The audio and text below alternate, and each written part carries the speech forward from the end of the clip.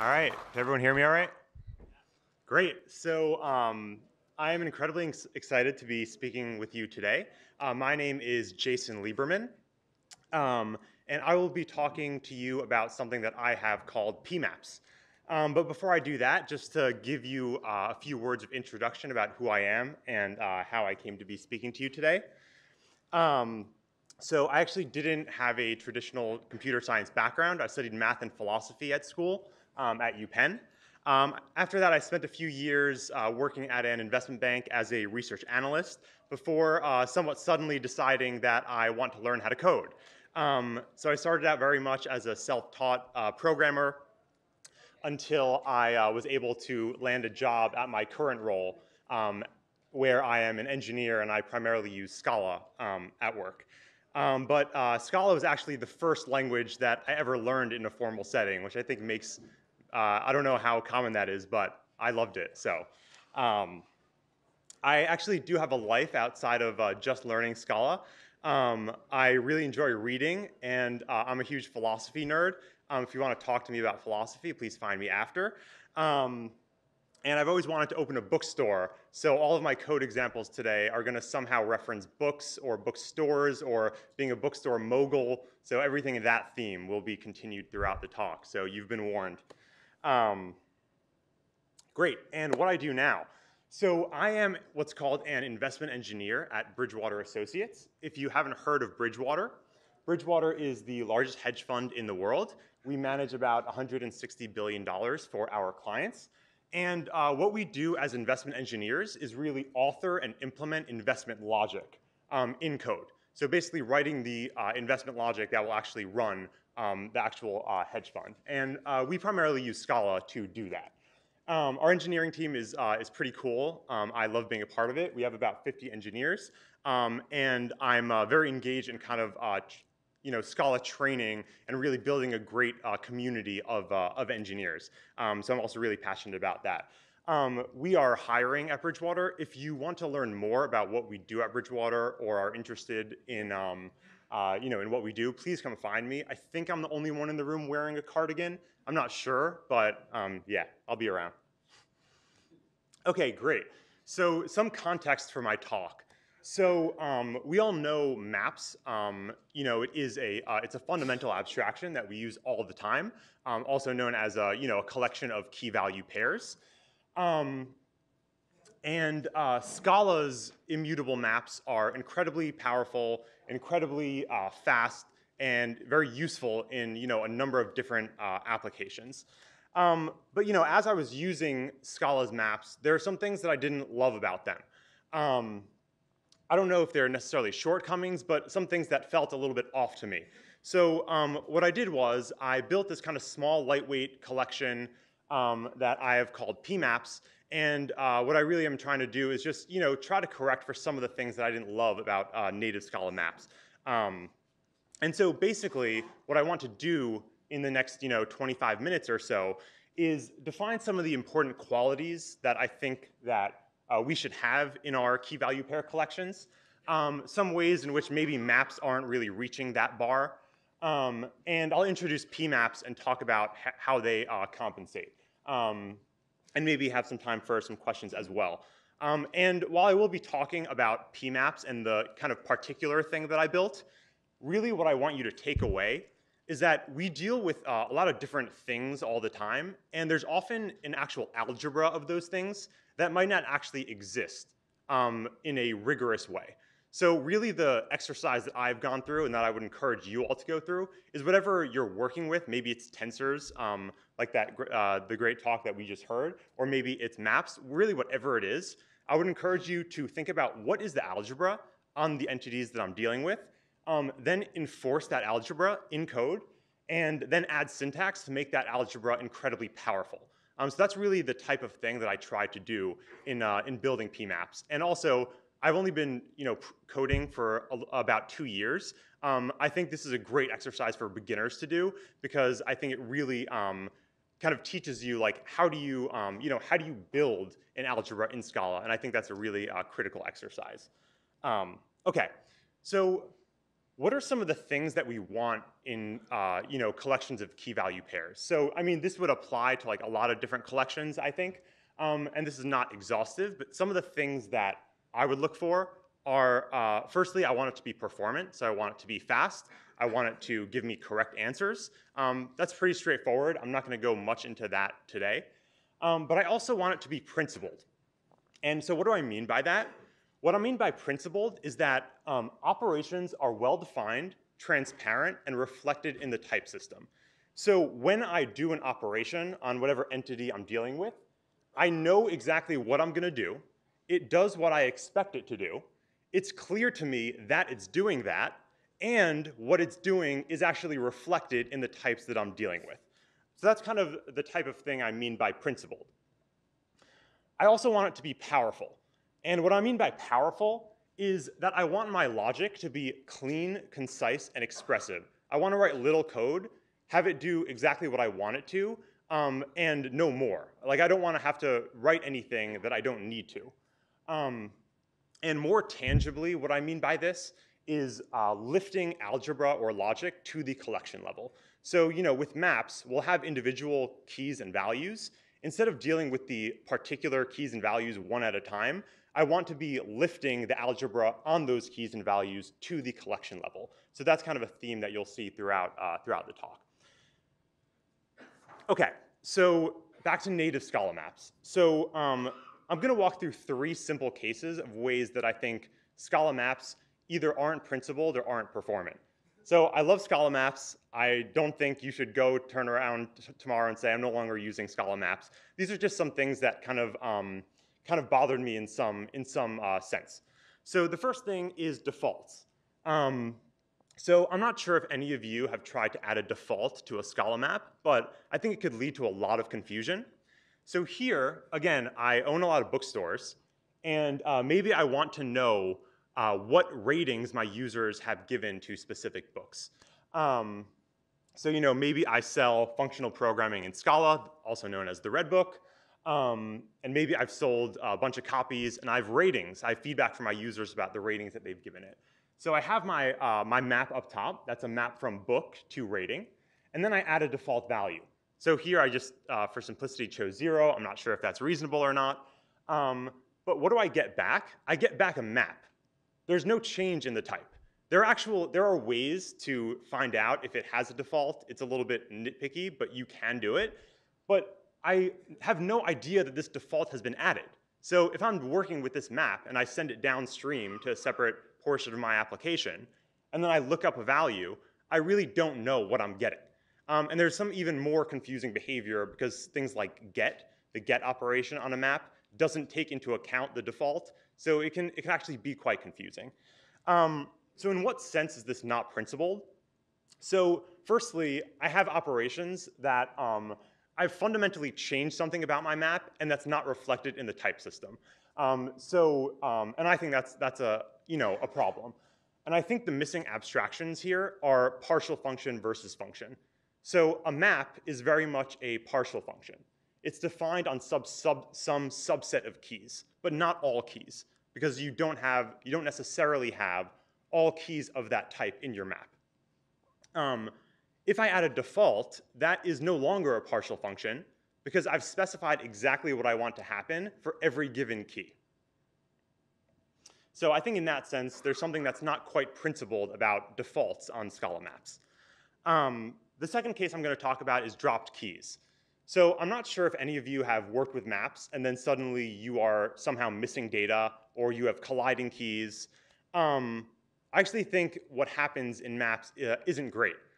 So maybe you want to do some transformation of your map. So here I'm looking at, for every book that I sell, I look at the quantity sold.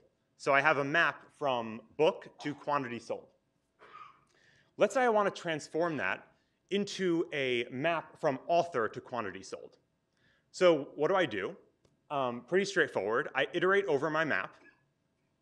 For every book that I have in my map, I go get all of the authors of that book because, as you know, a book can have more than one author. And I map each author then to a tuple of author and quantity. Does anyone see a problem with this? basically I could have colliding keys. And also, I could have colliding keys in a way that won't actually pop when I run my program.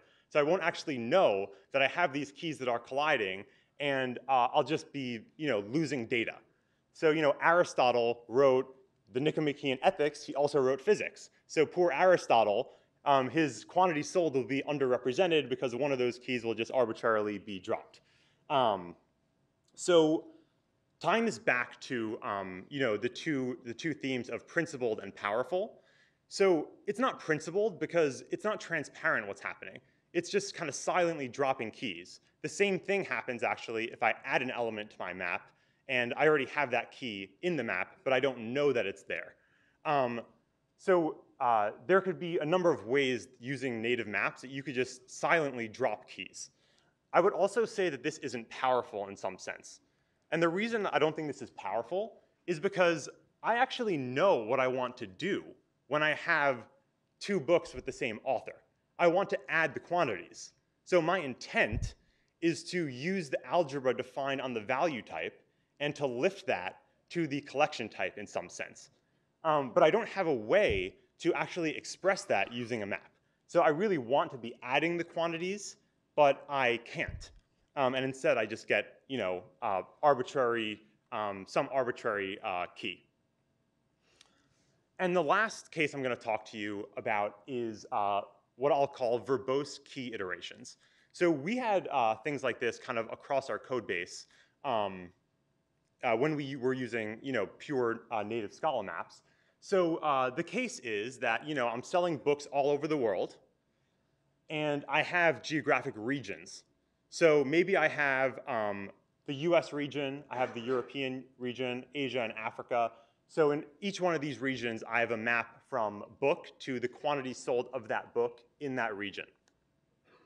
And what I want to do is for any given book, I want to get the total quantity sold across all of my regions. So, okay, what am I going to do? So this is some sort of outer join if you're familiar with SQL, but it doesn't really look like that. What it looks like is, first I take all my maps, I get out the keys of my maps, I add my keys up together, I get the distinct set of keys, and then I iterate over my distinct set of keys.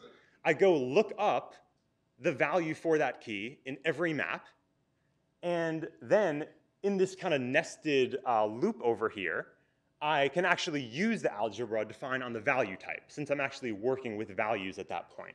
But this is a lot. And really what I want to do is something incredibly simple, mainly add maps together. I know the algebra that's defined on the value type. I just want to lift that to the collection type. So really what I want to be doing is US sales plus Europe sales plus Asia sales plus Africa sales. Okay, so those were kind of three kind of motivating examples for how I found that native maps were either not principled or powerful in some sense that I wanted them to be. So what I did was I built something called PMaps. And the P, it could stand for a bunch of things, still working that out, but it at least stands for principled and powerful. So I want my collections to be principled and powerful. And I also don't think this only applies to maps. I think it's an interesting exercise to think about for all the kind of entities that we work with. But basically, what I did is pretty simple. I have this abstract trait IPMap, and there are two types of PMaps. There is a PMap and a PMap with default. And so you'll notice also that a PMap actually extends partial function, and a PMap with default actually extends function. So the first success that we have off the bat is that I know what I'm dealing with. So if I have a PMap that is quite similar, it's really, you could think of it just like a wrapper around a map, and I add a default to it, I no longer get back a PMap. That is something different. And the difference between a partial function and a function is very much represented in the type system. So if I call with default value and try to cast it as or tell the type inference, the compiler that it is a PMap, it won't compile. But what I do get back is a PMap with default, which is just a function. So now I know that what I have will be defined for any key that I throw at it. Okay, so moving to the second case of dropped keys. So instead of just arbitrarily dropping keys when I do something that doesn't make sense, PMaps will actually catch that. So if I try to call map or flat map over a map, a PMap, it will fail if I try to map it to duplicate keys. So I'm just getting that added protection that, when I do something nonsensical, I will get immediate feedback, you're doing something nonsensical. So I could safely get my map from author to quantity sold. The other cool thing I could do is actually, I mentioned before that in some sense there was missing power.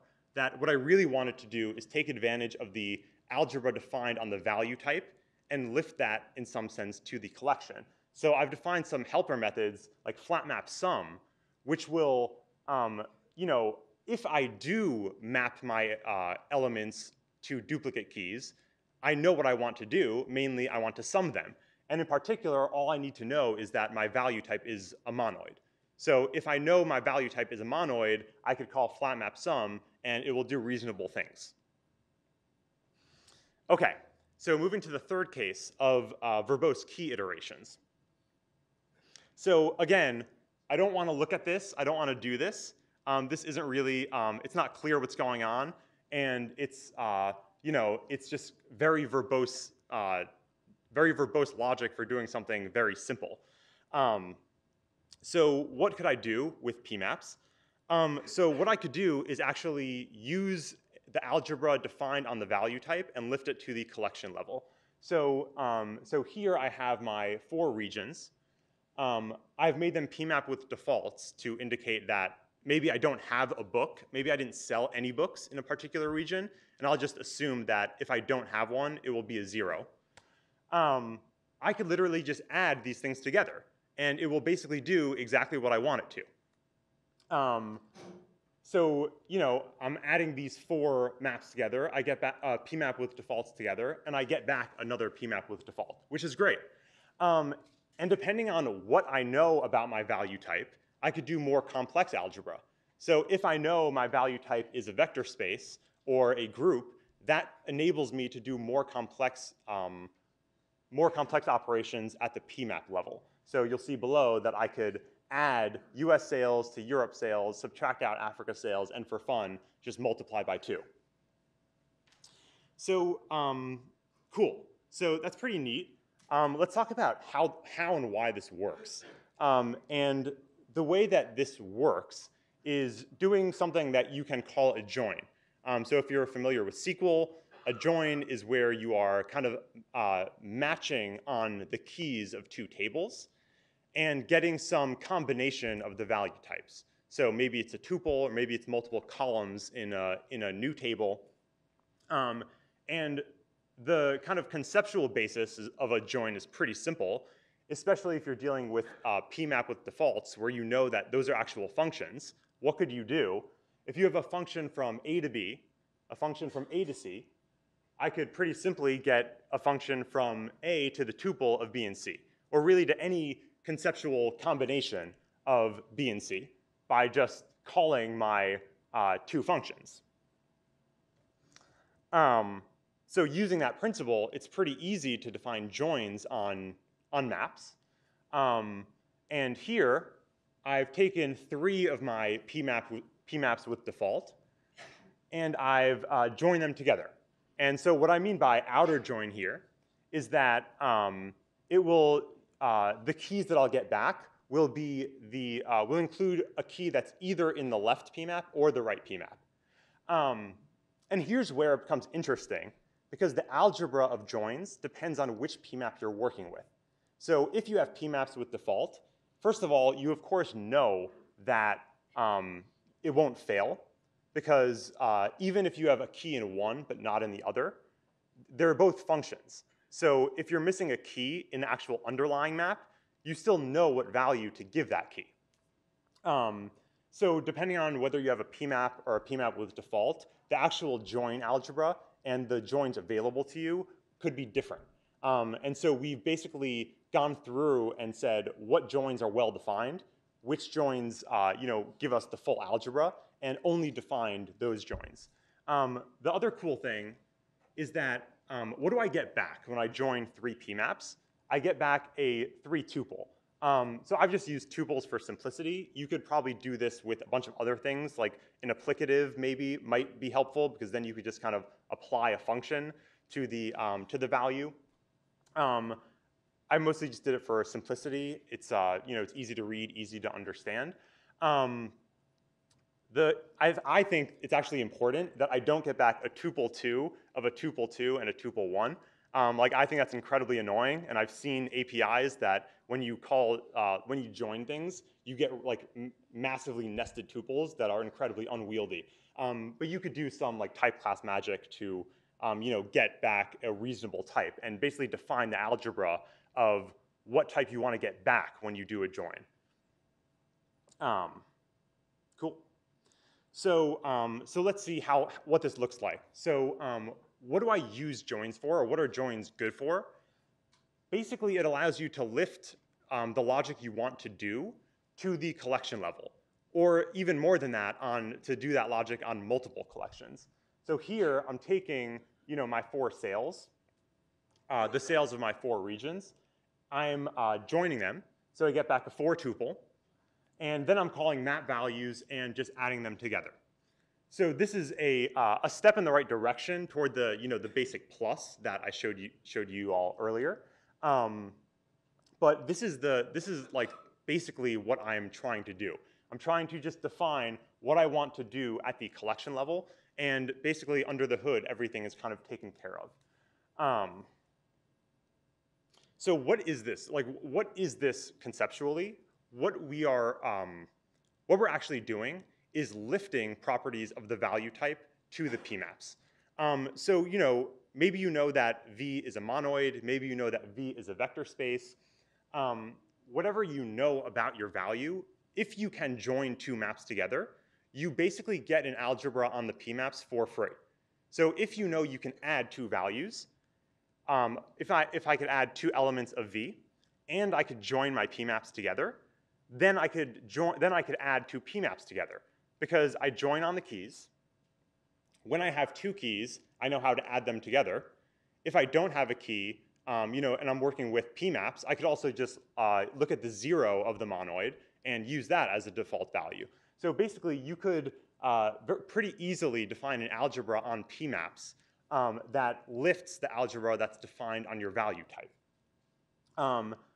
The other cool thing is that if you use some open source libraries, you could get some pretty cool syntax basically for free. So I just use Spire. I found it pretty easy to use. They have a lot of numeric type classes kind of predefined and syntax for those type classes. So when I do something like the plus here, all I needed to do for this is prove that PMap is a monoid if V is a monoid. And kind of the plus syntax just kind of came for free. I could actually, you might think that outer joins and even the plus operations only work if I have PMap with defaults. You could also PMap with defaults because then I know what to do when I don't have a key that is in one map but not the other. You could also define it on PMaps. It just won't make sense if you if you don't have the same exact key set, so it will just fail. But technically, the algebra does work. It just isn't safe. Okay, and just to say a word about how this is working under the hood before I wrap up. It makes heavy use of type classes. So if you can show that V is if there is some predefined algebra on your value types, you basically can do the same thing for your PMaps. So it basically uses implicit evidence to kind of prove things about your PMaps that you know about your values. And I also use dependent types to basically define what I want to happen when I join 2 PMaps together. So I could basically define what type I want to get out when I join, a tuple 2 with a tuple 2 or a tuple 2 with a tuple 1. Okay, great. So I've said a lot about PMaps. Again, I just want to hammer home that the particulars of what I did are not necessarily what I want you to take away. Really, I think this was an incredible, an incredible experience and opportunity because it put me through this exercise of taking something that we were using everywhere, which was maps. Think about what is the algebra that I want to be defined on maps. Define that algebra explicitly, whether on a whiteboard or whatever it is. Say, this is how I want my maps to behave. This is what I want the algebra to be. Then I enforce that algebra. And in Scala, this is pretty easy to do using, you could use like type classes, and it's, you could get some pretty cool results with not that much code. So, this whole project isn't that big, but I think it actually can be very value additive when you're working heavily with maps. Once you enforce your algebra, it really helps to add syntax because that will make it incredibly powerful to, to author really, not necessarily complex, but really powerful logic with few operations, but that also map conceptually to how you think about these things in your head. So you could find the code for PMaps on GitHub if you are interested. It is very much in the state of a toy project right now. I'm the only contributor, but feel free to reach out if you're interested or have questions. And if you have thought about this problem, I would love to hear how you're thinking about it, what libraries would be cool to look at. I'd love to hear more, so feel free to find me afterwards. And with that, I'll open it to any questions that you all have.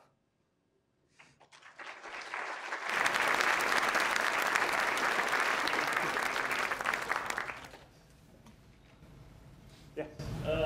Is there a map ops in Scala Z that has like intersect with to match on keys? And did you? Yeah. So there are a few different libraries that have like particular pieces of what I did in PMaps, and like I was definitely heavily influenced by them. I didn't find that there was kind of one thing that was rich enough to kind of handle what I was going for. In particular, things like handling weird cases with defaults, because I wanted to kind of make that like a strongly typed thing that very much constrained where I wanted to take this. But for sure, there are like a bunch of libraries that have like different subsets of what I did in PMaps. Yeah. Can you talk a little bit about why you prefer working with a PMap with defaults of P and V instead of just a map of K and option V? Yeah, that's a good question. I think it really comes down to like, maybe this is just an aesthetic thing, but just dealing with options and just dealing with options or wrapped values, it just makes it harder to express my logic like cleanly. So if I have options, then I always need to be working in option space, and maybe I need to do like a bunch of for comprehensions, or continue doing dot map, dot flat map, and I think it actually very much detracted from what I was going for, which was like the very much powerful and straightforward. So it's like very simple to like do what I want to do. I don't need to think about like wrapping, unwrapping, like what is, just those kind of nitpicky things I felt like were detracting. But that is very much a way to approach this. And there's actually kind of a lift function that I built that you could take a PMap, you call like .lift, and it basically gives you back a PMap with default where your default is none. So that of course could be useful in a lot of places. But that was definitely something we thought about as well. One more question. Can you quickly show the constructor for PMap with default? Yeah, it's not, I don't think I have it here, but it's basically, yeah, here we go. Yeah, it basically just takes a map and a default, which is a function from K to V. So there's other operations on PMap with default that take a monoid? Yeah. Did you consider using the 0 for monoid instead of having a default for the instance here? Yeah, so that's definitely something that I am actively thinking about. I'm not sure exactly how it should be, since the default 0 is so ubiquitous that it might make sense to have that be like a separate thing. Maybe it's maybe it inherits from PMap with default. I'm not sure. But that default 0 is something that's used everywhere. And in 95% of cases, when we have that, we just call .with default value of 0. You could also, yeah, there are a bunch of functions that have it built in that basically implicitly take the monoid of the value and allow you to do more powerful operations when you do know that it is a monoid. But I haven't explicitly built in the default 0 as a first class type of a PMap. As a follow-up, Yeah. it might make the API more clear. You took a semi-group instead of a monoid, maybe. Yeah, I'm not sure, but I'll think about that. Yeah. All right, thanks.